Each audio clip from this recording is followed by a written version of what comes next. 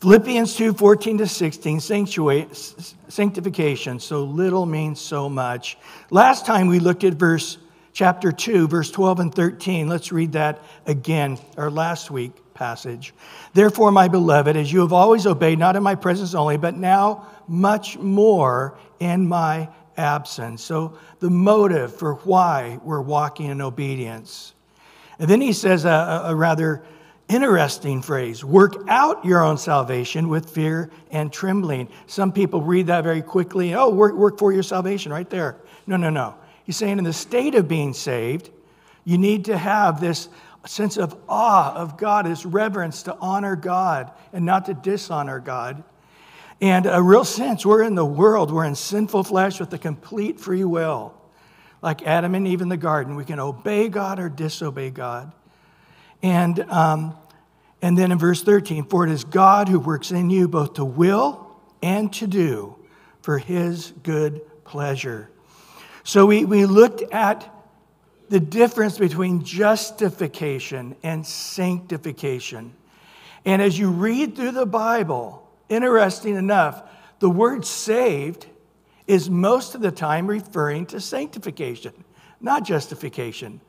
And so many get so many ideas of having to wonder if they're going to lose their salvation or they're not working hard enough to keep their salvation because they're looking at verses they've been told are concerning justification. And justification, Ephesians 2, 8, and 9, you know those verses well. It couldn't be clearer. It's not of works. It's not of yourself. It's a gift of God. Nobody can ever make it to heaven by what they do. It's by God what he did. Salvation comes through the cross, what Jesus did, and having faith in his work, period, apart from works. But sanctification is living holy, to be sanctified, set apart. The priest had their shovels and different instruments that were sanctified. They were set apart, only used for God. That's what he's saying. That while we're in this body, that we would be holy vessels, sanctified only for God's use. And that, yes, it's really on you. The Lord says, you can do all things through Christ who strengthens you. So the first step in sanctification is you living the sanctified life. And then God, with his power, will come in to give you the ability to will and to do. Without God, we can't. But without you, he won't. And so free will is really free will. It's not some mystical thing where God, funnels it through his sovereignty and all of this. No, it's just that simple. If you pray, God can answer a prayer. If you don't pray, guess what? God can't answer a prayer. You didn't pray. If you meditate in the Word, God can speak to you. If you don't meditate in the Word, guess what? So it comes back to just a very real practical thing, but this does not earn our salvation. This doesn't guarantee our salvation. This doesn't, put the period on the end of the sentence. It does nothing for salvation. Justification is done as a gift of God, like the thief on the cross, hands tied, feet tied. His justification, 100%, was done by the work of Christ. He's in heaven right now because it's a gift. One of us, all of us in heaven in the same way, are going to go to heaven as a gift of God, not of anything we say or do in the past, present, or the future. But we got to realize that this is just a daily thing. Paul said to young Timothy in 2 Timothy 2, hey, in God's house, there's vessels of gold and silver, and then there's vessels of wood and clay. Some vessels are for honor, other vessels are for dishonor. And then he makes it plain to Timothy that you need to be sanctified vessel, the one of gold and silver, set aside for the Lord's use. Paul told the Corinthians in 1 Corinthians 3, hey, Jesus Christ is the foundation, and no other foundation can anybody lay other than him. But it's you building on that house with the bricks. And if you're building with bricks that are, again, gold and silver and precious stones, or hay, wood, and stubble, all our works on the day of judgment before the bema seat of Christ, not before the white throne judgment of the unrighteous, but we are going before the bema seat, which is the reward seat. He said, if your works are gold and silver and precious metal, they're truly that life sanctified and through God's power, you're doing these good works, you're going to have a great reward in heaven. But he goes, there's going to be some Christians that their entire Christian existence has never had one brick that was truly set aside, living in sanctification for the Lord. And they'll be saved, but they'll have no rewards in heaven. So we have to daily choose to take up the cross and follow Jesus. Meditate in his word, Psalm 1 says, and you'll prosper in all that you do. Pray without ceasing, but if you ask not, you receive not, as James tells us.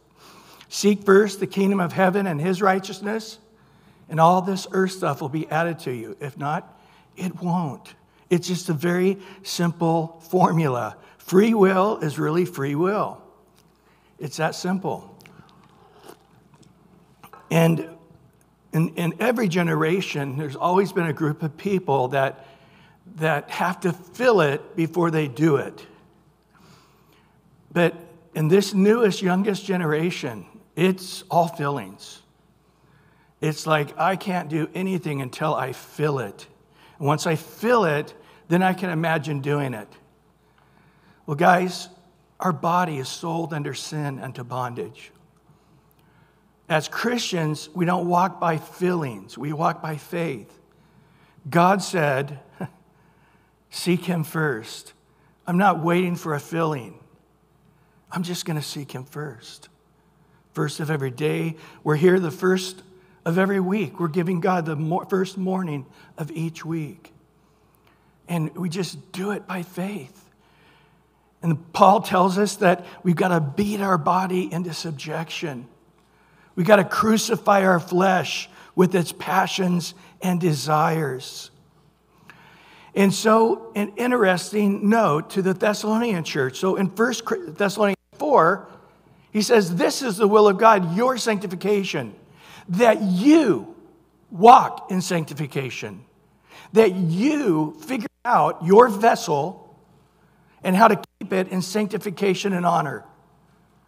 And boy, we feel the weight of it, don't we? Oh, Lord, help me. I believe, but help my unbelief. Lord, my spirit's willing, but my flesh is weak. But that's chapter 4, 1 Thessalonians 4. But then 1 Thessalonians 5 says, now may the God of peace himself sanctify you entirely in spirit, soul, and the big one we worry about, body. He who called you is faithful, and here's a verse in the Bible, 1 Thessalonians 5:23, and he shall do it. In that verse, it's saying, may the God of peace himself, it's emphatic, with no one else's aid, without anybody else's input. So we learn, and we covered this in Hebrews 10:14, that through the one sacrifice, he has justified all of us who are now in the process of being sanctified. So 1 Corinthians 1 says, nobody should glory in the flesh because Christ became for us. He says justification, but he also says sanctification. Guys, we're all going to be 100% sanctified. As soon as we die and we go to be with the Lord or the rapture comes, we're going to be spirit, soul, and our new heavenly body, but a body 100% sanctified. Oh, I can't wait for that day. Our flesh wants to serve the Lord. Our world that will be in that heavenly world will want to serve the Lord. No devil, no evil thoughts, no evil people. Everybody pure of heart because God did it by his power. But right now, you and I, while we live on this earth, we have that little tiny line between the day we are born and the day we die. And life is just that thing, isn't it? A little vapor. Our life is just a little short thing. David said, Lord, help me to know the number of my days that I might gain wisdom. Soon as we leave this body, guys, we'll never have to deny ourselves again. We'll never have to fight temptation again. There will be in a body that has no pain, no sorrow. We can never serve anybody again. Isn't that amazing? We'll never be able to give monetarily. We won't be able to give of our time. We'll never have to sacrifice or have the opportunity to sacrifice. The only time we have to gain rewards in heaven is this little slash. And so let's say for 100 years you follow the Lord and sacrifice. You end up in prison like Paul and so many believers in China and Russia and now in Iran and India. You know what? When we come, the Lord returns at the end of the tribulation period. He's here for 1,000 years. We are here with him. So you give up 100 years and God gives you 1,000 years. Isn't that God? I think him just saying, yeah, you know, Peter said, Lord, we've forgiven, we've lost everything. We've sacrificed even our families and we've left our jobs. We are now all, barely making it because we chose to follow you. And Jesus said, and you'll receive 100 times more in the life to come. And he gives the whole big list that Peter gave him. Yeah, we're going to come back. Well, I was serving the Lord and I tithed and I didn't have money. I wanted to go to Australia. Well, go live there for 100 years and you got 900 years left. Well, I wanted to climb the Alps, but time I could afford it and go, I was too old and my knee didn't work anymore. Go climb the Alps for 100 years. Do you see, even when we try to lose our life in this world, God gives back, pressed down, shaken together, running over. So we really can't outgive God, even in this area of sanctification. And so God is doing it. So we understand that when we say, okay, I know the mind of God, I know the heart of God, I know the will of God because we studied the scripture. So let me give you an example. The Bible says to forgive those who have wronged me, right?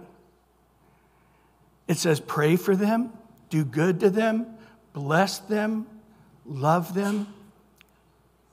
So you can be perfect as your Heavenly Father is perfect. So somebody has wronged me and I want to forgive them, but I can't. This time around, there's a love that I do not know about. There's a heart of forgiveness that I've never experienced.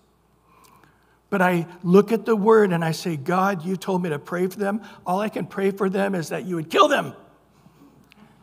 You said pray that they would be blessed. To overcome evil with good works, good deeds. So now I come and I take this step. By faith, Lord, I'm going to love them and forgive them by faith. God will empower you. In the moment you step out of the boat to try to walk on the water, the Lord will be there and give you a new work of the Holy Spirit. So God allowing trials to come in our life is a way for us to see our need for greater sanctification and a greater need to walk by faith. Right? So we're out in the middle of the lake on a calm day and we think we're going to drown and the Lord saves us. And then we're out in a little bigger of a storm. And then finally we're in a giant storm and we're ready to sink. And we have faith. Hey, God, you're in control. You got it worked out. So that's a little bit of an introduction on sanctification, but we come today to verse 14 to 16. Philippians 2, verse 14 to 16. Do all things without complaining and disputing. Verse 15.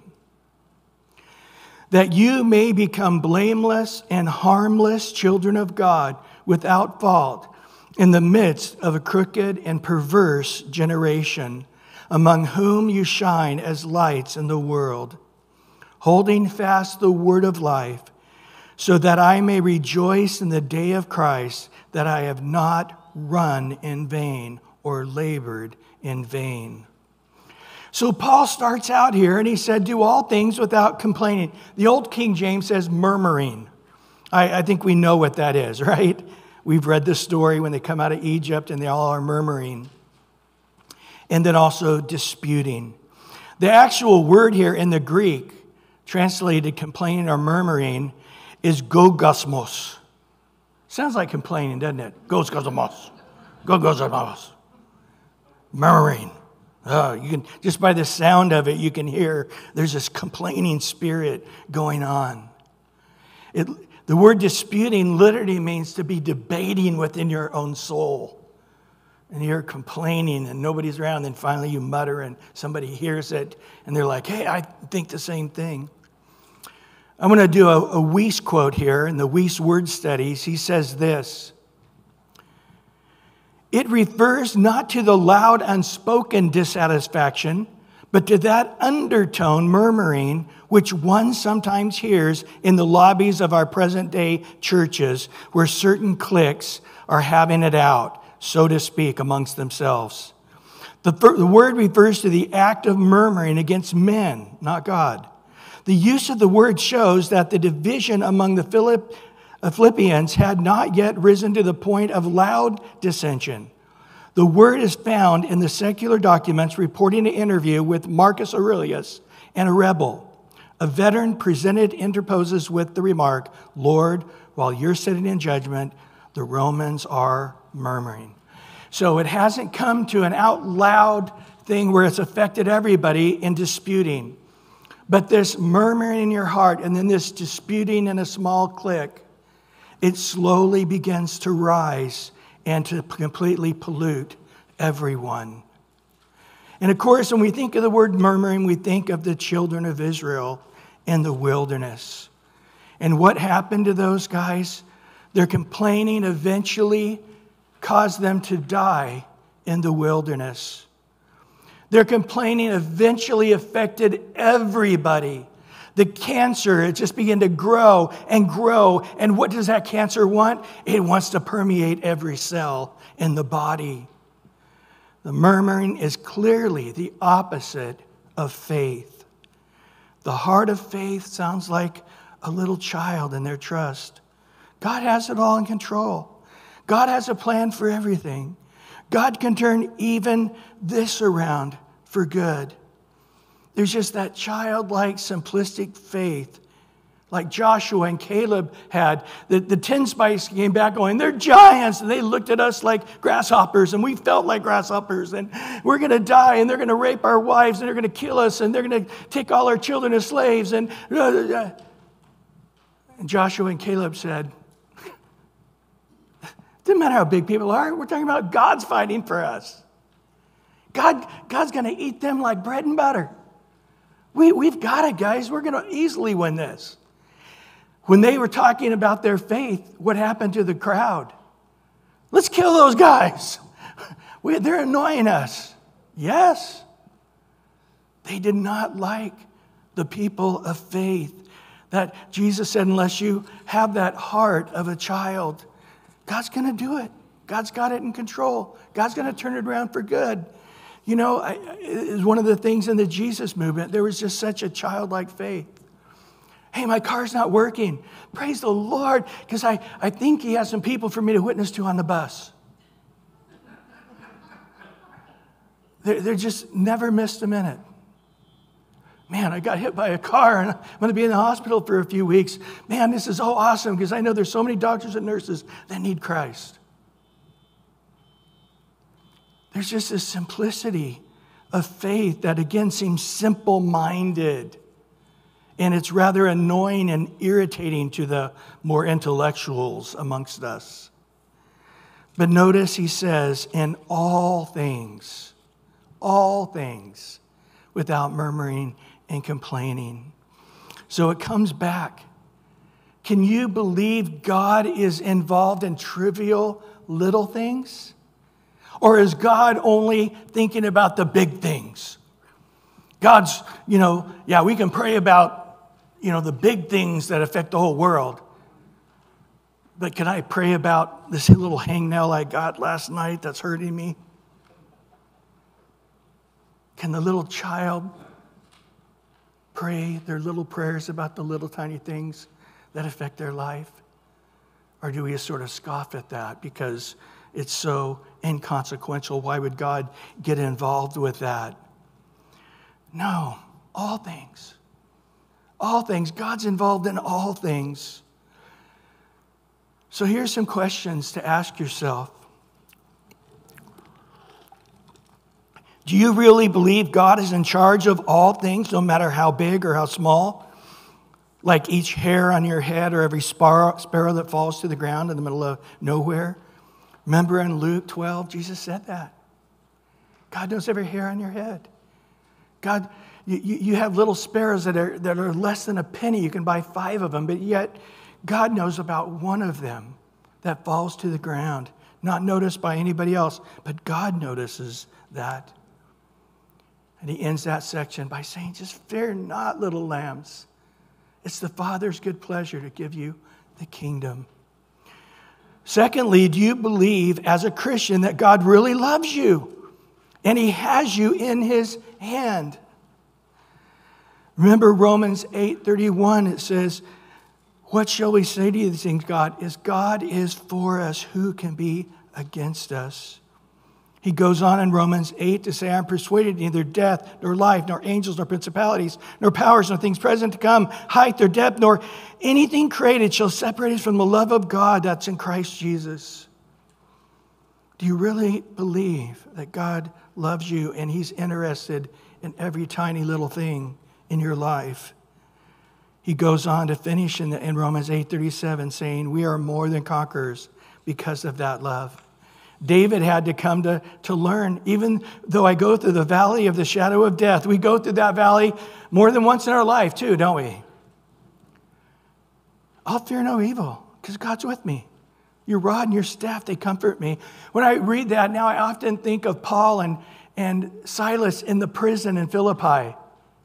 After they've been beaten with rods and horribly mistreated, they're in chains down in the damp dungeon. And what do they start doing? They start singing and praising the Lord. No complaining there. Man, I come all the way here and I preach the gospel and this is what you let happen to me, God. I thought you loved me, God.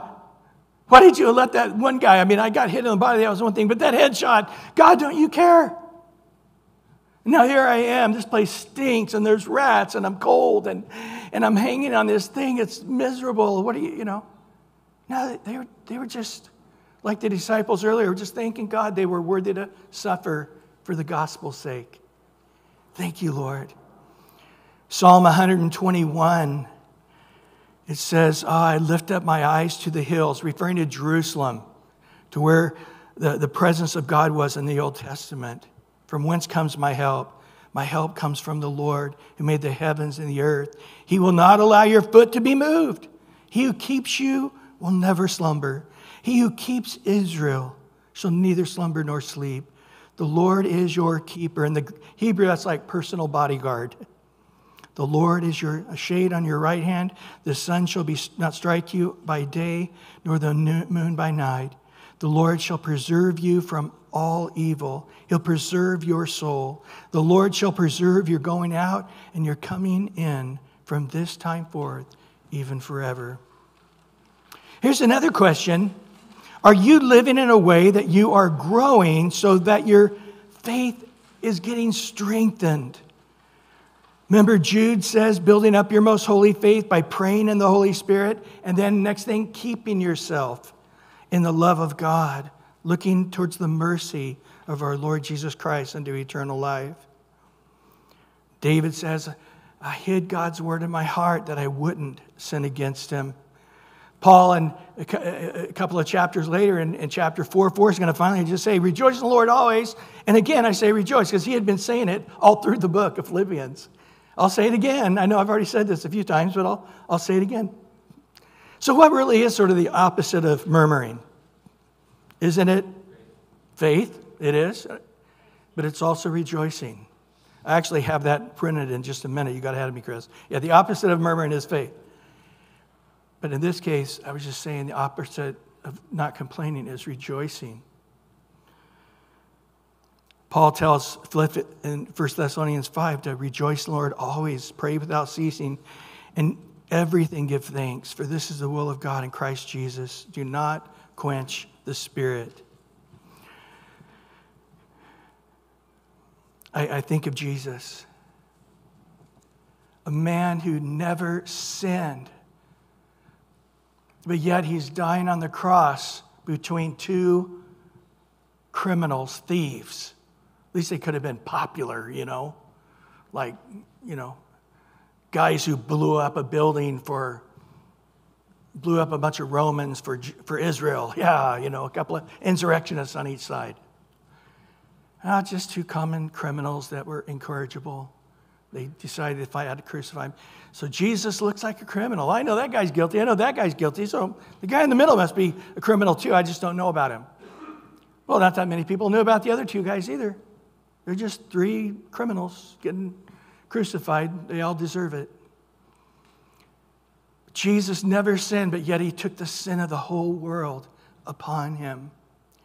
So in essence, I'm just trying to say, if there was ever anybody on earth who had the right to complain, it was Jesus on the cross, right? And it tells us in Hebrews 12, get your eyes on Jesus, because it tells us there that he's the author and the finisher of our faith. And for the joy that was set before him, he endured the cross, despising the shame. Let's get our eyes on Jesus and look at the time when he had the right to be a murmurer, to be a complainer. You hear all his words were very positive. John, take care of my mom. And of course, those amazing words. Father, forgive them.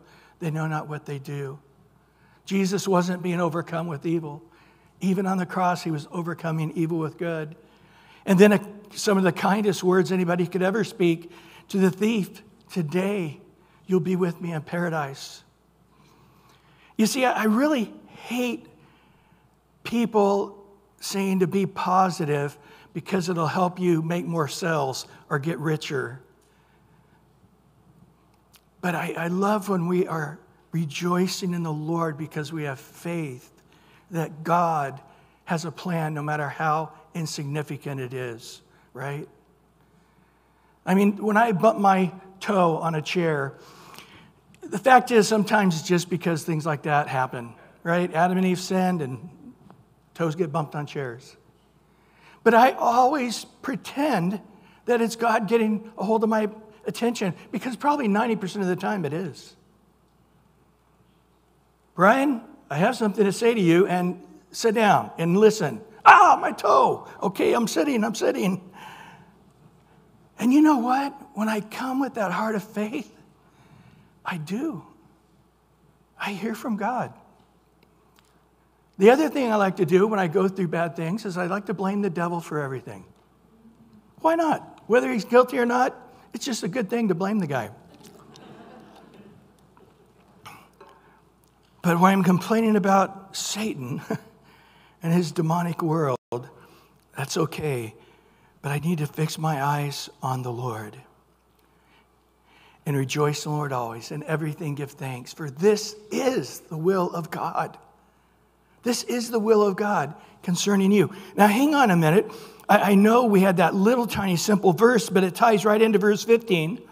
That you may become blameless, harmless, children of God without fault, in the midst of a crooked and perverse generation, among whom you shine as lights in the world.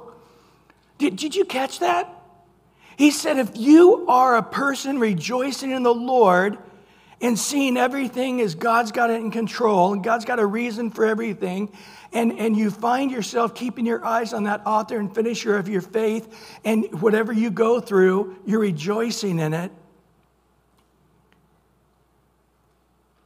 You know what happens? You wouldn't think big things happen with that. But it is. We appear to the world blameless. Do you understand what that means? Perfect? They cannot find one thing wrong. Remember Daniel? Daniel was like that. They tried to find an accusation against Daniel. He lived in Babylon for 80 years. Surely there's something. The only thing they could get on him is that he prayed 3 times a day with his window open, facing Jerusalem. Gee, that was it. His prayer life. He prayed more than he probably should. This is what he's saying. If we are not murmuring, complaining, disputing like the rest of the congregation of the world, we to the world are going to appear blameless, harmless, like the children of God without fault, and shine as lights to the world by that one thing. Now, you see, I thought to be sanctified, the people to really be affected by me, it starts with praying 10 hours a day. You got to get up at 3 a.m. every day, and you got to pray till noon. And then you got to read the Bible at least 3 hours a day. And you basically just never have a lustful thought. You never have an angry thought. You just are just like that all the time perfectly. And then you appear as lights, sort of like the monks in the monastery. Go live in a cave somewhere and I'll be this holy, righteous, sanctified person. So they put on these scratchy clothes. They shave their head. They don't eat anything that tastes good. And they live in this monastery and they don't talk. And man, am I holy. Look at me. I've cut off all possibilities of flesh. And I'm now this spiritual powerhouse through my body because I'm living this monastic life. You guys heard about that one guy who went to the monastery like that. And they told him you can't talk. But every 10 years you can say 2 words. So the guy, after the first 10 years, says, bed hard. Okay, going back. 10 years later, he says, food bad. Comes back 10 years later, and he says, I quit. And the Monsignor said, I'm not surprised. You've continually complained for 30 years. All you've done is complain for 30 years. So coming back to this, we are a powerhouse. We are light to the world when we're not complaining. We're not murmuring. When we're not grumbling to other people. We appear as lights to the world, blameless, harmless, without fault. Can you imagine that? Such a little thing produces so very, very much. And then he says, in the midst of a crooked and a perverse generation. Now, your first thought is to say, yep, that's the world. The world out there is full of perversion and they're crooked. They're evil people. But interesting enough, now that Paul's got us on this murmuring word, we're thinking about Israel. And sure enough, Paul's actually quoting a song of Moses, not about Egypt or about the world, evil world around him. He's talking about the children of Israel.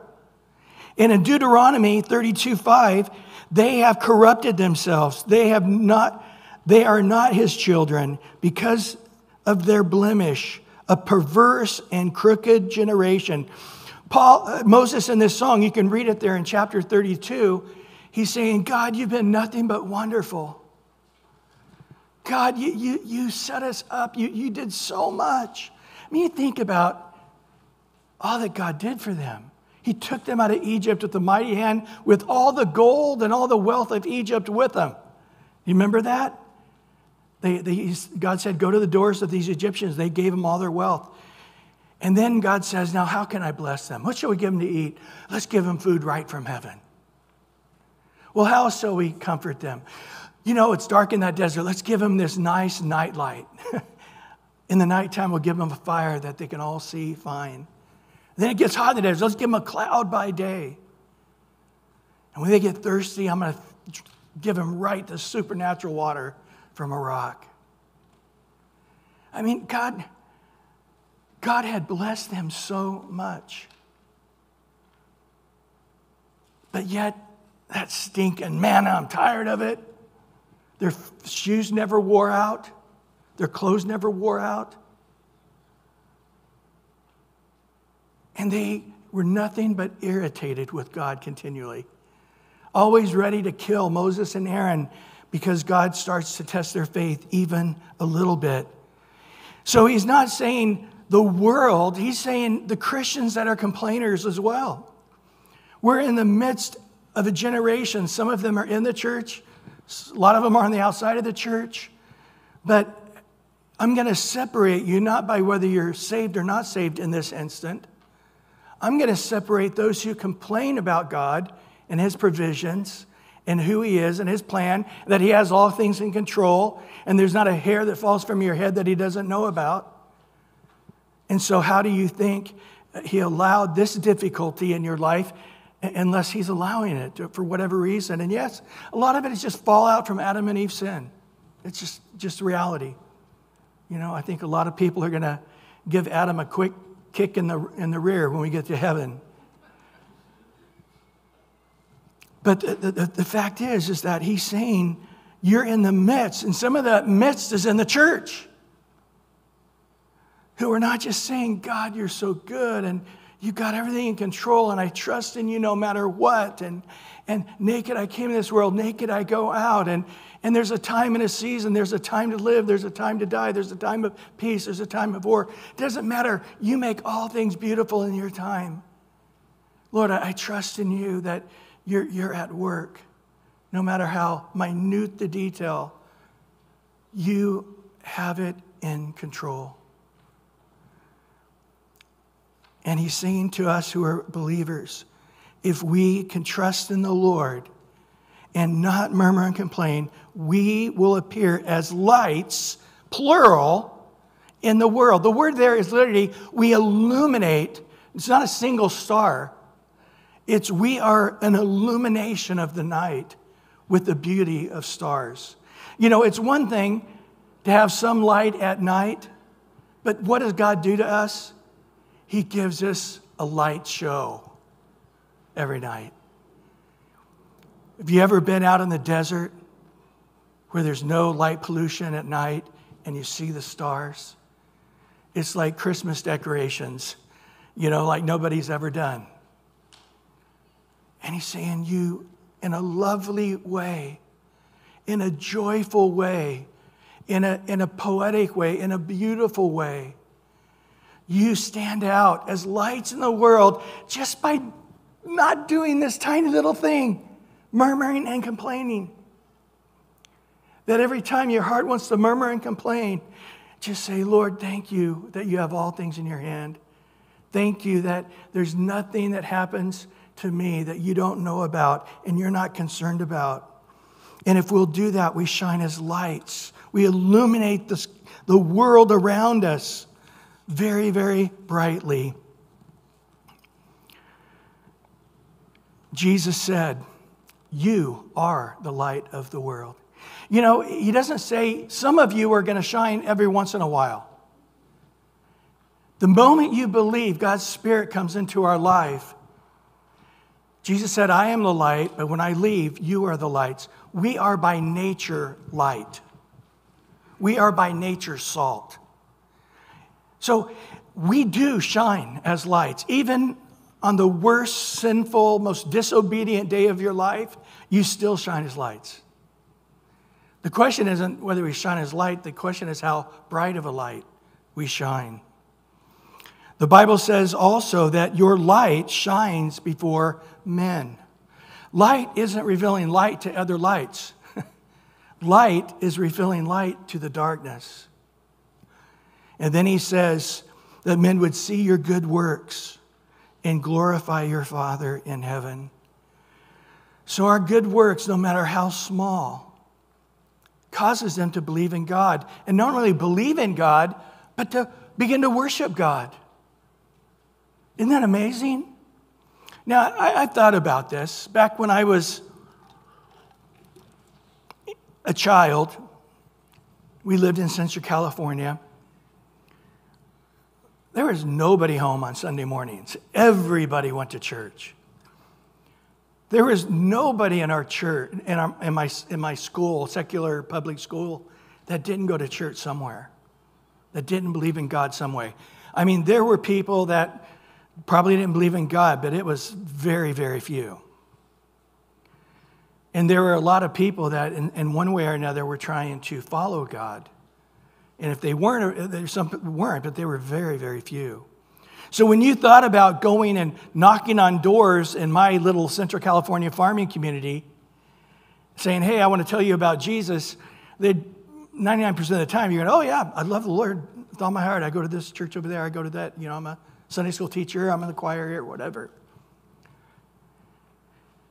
And most of America was sort of like that. But now, not the case, is it? Now we're like going into a communist country. And the youth of today, I mean, it happens when I go to witness, several times people say, I'm an atheist. About 2 minutes later, okay, I'm not an atheist, I'm an agnostic. Okay, let's work on that now. But it's just amazing. Absolutely amazing how many people you ask just simply, what do you know about Jesus? Nothing. Junior hires, high school or college age. I'm like, nothing? You've never heard that Christ died on a cross? No. Why would anybody die on a cross? That's horrible. This is what happens, guys. I'm not... Chuck? Hey, Chuck, Brother Chuck, is that true or not? Sorry, you were taking notes there. How often do you meet people who don't know anything about Jesus? A lot. It shocks you. And you first think they're sort of messing with you a little bit, but they're so sincere. Can I tell you about what Jesus did for you? They are just, yeah, somebody did something for me. I want to know about it. They're the ones that's going to listen to you more. Yeah. Because they're not hooked up with knowledge that they think they know the Bible, yet they don't know. Yeah, a lot of times you're trying to talk to somebody who left Christianity and they got so much baggage, you have to sit there and sort through item after item after item after item before they'll listen. But that our world now is really in darkness. Our America is really in darkness. And you know what? There are far fewer lights in the midst of that darkness than ever before. That's the reality. Jesus, let me read it now. You're the light, you shine. Whether you like it or not, you're a believer, you shine, little or a lot. And then people see God, believe in God, and then glorify God. In Matthew 5, verse 14 to 16, you are the light of the world, a city set on a hill that cannot be hidden. Nor do they light a lamp and put it under a basket, but on a lampstand. It gives light to the whole house. Let your light so shine before men that you may see your good works and glorify your Father in heaven. So there, he's saying the only way you could be a really dim light is if you consciously said, I don't want people to know I'm a Christian and see the light, so they put it under a bed or hide it under a basket. Even then it's still giving light, but it's a dim light. And why do people do that? Because a lot of times we struggle as Christians and we feel ashamed. And I don't want to be a bad example of Jesus. So I just rather them not know I'm a Christian at all, so I don't damage the name, the reputation of Christ. Guys, understand, the world doesn't need perfect people. They're not going to get them even if they think they need them. People don't need to see people that aren't sinning perfectly or living a holy life perfectly. A matter of fact, if some guy walks down there in a robe and a white collar, they probably won't give him the time of day. Or whatever other religion. People aren't needing to see perfection. I'll tell you what. I've heard of testimonies where it's like, yeah, I had this guy next to me, and he was a Christian, and the guy fell and stumbled and got angry, and so many horrible. This guy was like the worst Christian example, but it's like he was never discouraged. He's just like, God saved me. I know God's got a hold of me, even though I'm struggling right now and I'm falling and getting back up. I know that where my sin abounds, grace abounds more. And people were encouraged by that failure testimony. Going, man, if God's putting up with that guy, he can put up with me. Because that's what it's going to look like when I get saved. I'm struggling. I'm struggling with alcohol, or I'm struggling with pornography, or I struggle with anger, or I'm in the middle of a divorce, or whatever it is. And this guy, his life is more messed up than mine. And he knows that God's still loving on him and receiving him and walking with him. And if that's the case for him, that can be the case for me. People that walk in here off the streets, they hear us sing, and they think all you guys have taken voice lessons. They're like, man, if you go to that church, you got to sing perfectly. Now, do we know better than that? They look at you guys at church going, oh my gosh, I think they just glide. I don't even think they leave a footprint. They're all so holy. And sometimes it causes them to say, man, I don't want to mess that place up. Everybody else is so perfect. I'll be the guy who is a big flat tire at that church. No, guys, God didn't say, okay, if you're going to be a light of the world, number one, you got to cut this sinning stuff out. You can't be a light to even one person if you're sinning. So just stop it. This week, you determine not to sin. Be holy as God is holy. Do we got it? Yes, I got it. I know. I'm trying. I determined last week I wasn't going to sin, and by Monday at noon, I did. God's not saying that, is he? He said, just follow me, and I'll make you fishers of men. Just come unto me. Learn of me. And now he's saying, guys, just walk by faith and trust that God has everything in control in your life, right down to every hair on your head. He's had you in behind, and he's had you in before. And if your next step takes you into hell, not the valley of the shadow of death, but deeper into hell, Psalms 139 says, I'll be with you. If the next step you take takes you to the top of the mountain, God says, I'll be there with you. I've hedged you in behind. I've hedged you in before. And you are going to go through trials and tribulations. And you are going to be tested. And you're going to see the sinfulness and the weakness of your flesh. This is why I had to die on the cross. But if you're willing, I'll empower you. The moment you take up that cross, I'll give you power to carry it. The moment you cry out and say, Lord, today I want to crucify my flesh with its passions and desires, I'll empower that in your life. Lord, today I want to live a life where I'm rejoicing always and everything giving thanks. This is your will. I'll empower that. I'll bring to mind faith. And that I'm with you and I love you.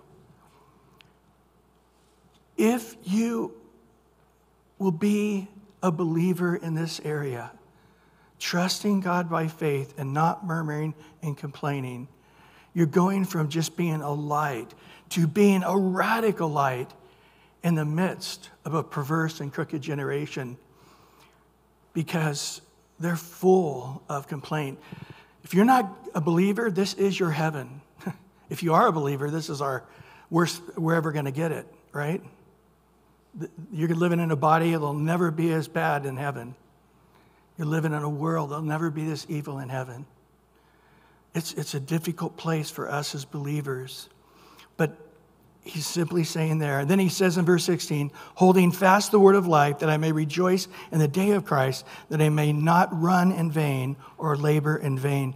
The word holding fast, in the King James, it says holding forth. It can mean either way. So in other words, hang on tight, or it's saying present. Hold forth the gospel. Hold forth the word of God. This is what I believe is the correct way. Holding forth. Holding forth, and I rejoice that I did not labor. Paul says, man, when I come and you're standing before the judgment seat of Christ, and you have lived in this life without murmuring and complaining, you've been lights of Jesus and brought life of Jesus to people, and God's rewarding you for that, he said, I'm going to have so much glory in God for that. Because, Paul's your teacher. If you do well on the test, it reflects on the teacher, doesn't it? But he makes it clear there. Hold fast or hold forth the word of life. We do understand, right, guys? There is no hope for anybody going to heaven without Jesus. He alone is the name in which men can be saved. He alone is the only way unto the Father. He alone is the way, the truth, and life. No one comes to the Father except through him. He alone is the resurrection and the what? Life. And so Paul says, cause me on that day when God is judging you to have great rejoicing and joy. So there is witnessing, but then there's being a witness. And you are already a witness by the fact that you believe in Christ. So it's not whether you're going to shine as light, it's how bright of a light you're going to shine. And yes, living sexually pure and without anger, without greed, those things are a given that we are striving to walk as Jesus walked. But in this text on sanctification, it's sort of blowing our mind to say, look at how small of a little thing that can happen in your life would cause such an amount of fruitfulness. And that should concern us, because there is no other way men are going to be saved. Jesus died on the cross because there is no other name, there is no other way. Until Jesus took our sins upon himself and punished for our sins, we could not have life. I want to close with these two passages in Mark 4:18-19. Jesus said, now these are the ones sown among the thorns. They're the ones who hear the word of God, but the cares of this world, the deceitfulness of riches, the desire for other things, entering in, choke the word, and it becomes unfruitful. And then the next one is 1 Corinthians 15:34. Awake unto righteousness. Wake up. Do not sin. This is not talking about the sin of doing something bad. It's talking about the sin of not doing something when you should be doing something. The sin of omission. For some do not have the knowledge of God, and I speak this to your shame. There is no greater joy on this planet when you lead somebody to Christ. And I've been in a case where we have this spinning thing down there, and they spin it. They ask them a question, do you know how to have eternal life? Or do you know what John 3:16 says, or whatever? And you'll have sometimes junior high, high school, teenage kids, and their mom, this happens so many times, their mom's right there, and going, are your kids going to be able to answer that? I don't know, it's interesting, I would like to know. And they're like, what's John 3:16? Like, what's that mean? Well, it's a verse in the Bible. Oh, yeah, I don't know anything about the Bible. And I'll ask the mom, do you know what it is? Yep, she says it. How is it your kids don't know that? Well, I was raised Catholic, or I was raised in a Christian church, but yeah, we don't go to church, and I figured they'll find their own way with the God thing. And then just look at her going, you are knowingly silent while your kids are going to hell? How can any mother who loves her kids do that? You should have said the most important thing I could ever tell them was to have a spiritual life and to grow in that spiritual life and to mature in that spiritual life and to follow Jesus. So in the same way with us, your neighbors, the people you work with, your family, guys, let them persecute you. Let them throw you in prison. Let them hate you for Jesus' name's sake.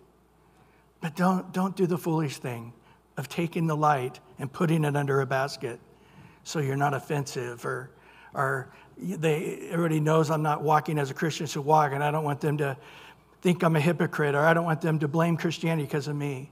No, guys, take the basket off. Let the light stand. And I know you have faith in God to say, Lord, you got all things in your control. Whatever is going on, Lord, I trust in you. Amen. Lord, thank you for your word today. And Lord, as we just go line upon line, precept upon precept, here a little and there a little, we ask, Lord, that you would hide these things in our hearts. So often we've gotten so many religious ideas that are oppressive.